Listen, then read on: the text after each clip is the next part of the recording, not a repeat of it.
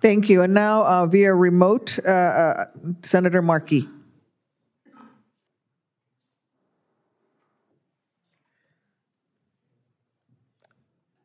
Senator Markey, there you go. We couldn't hear you.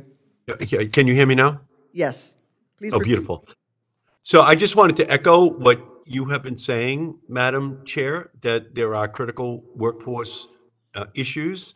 Diversity is lacking. The numbers are incredible. Less than 20% of aviation workers are women.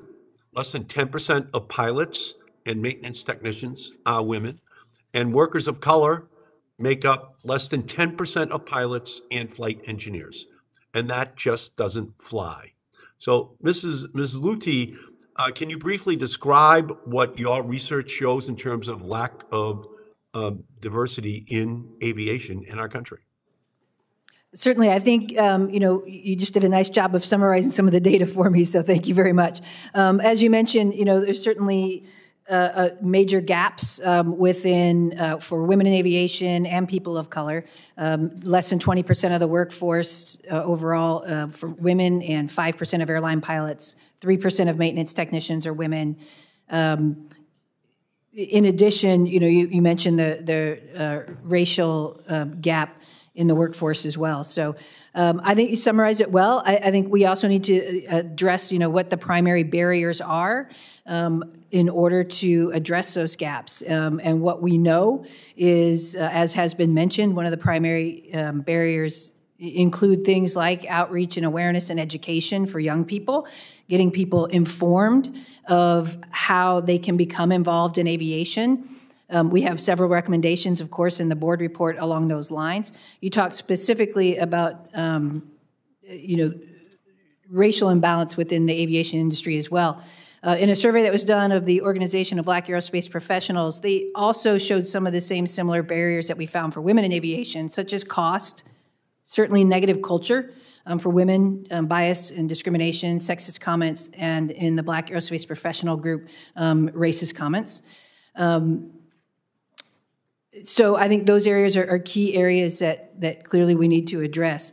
But cost, awareness, and culture are three key areas that we can address to help improve the representation across the board in aviation. And again, so that's the way. So that is how you think that women and minorities can be better included by broadening the pipeline, by taking the actions that you just mentioned, so that we've got a strategy to reach out, to include them, and to help them to make it through the process. Right, exactly. The strategies that we lay out, the 55 recommendations in the board report that will address a lot of those barriers that we just mentioned.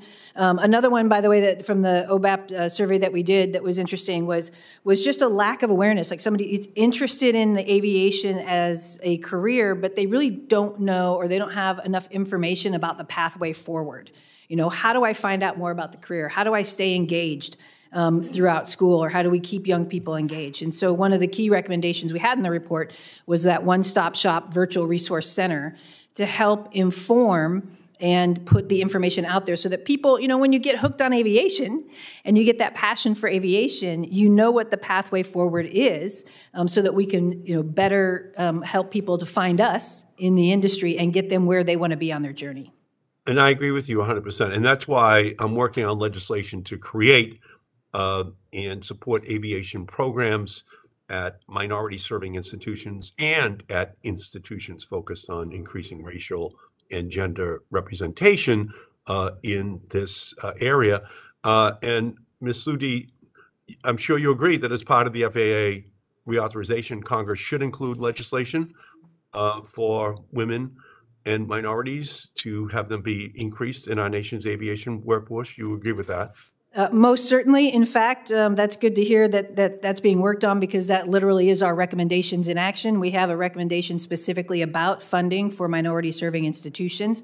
As an example, we have we have 107 HBCUs in this country, but only 8 have aviation degree programs with 4-year degrees. So you would support legislation that helped to enhance that. So we need to enhance that. We need to. Okay, well, that will be the legislation that I'm introducing, and finally, we can't really talk about aviation workforce issues without talking about airport service workers. Those individuals, the wheelchair attendants, the baggage handlers, the concession workers are overworked, they're underpaid. And that's why last week I reintroduced the Good Jobs for Good Airports Act to ensure that airport service workers get a living wage and benefits. I introduced it with Senator Schumer, Senator Blumenthal, and others.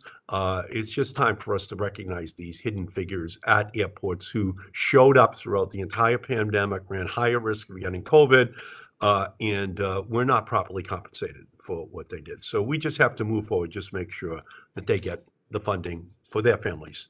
And that as we fund airports, we make sure it goes down as well into that part of our workforce as well. So thank you, Madam Chair, very much.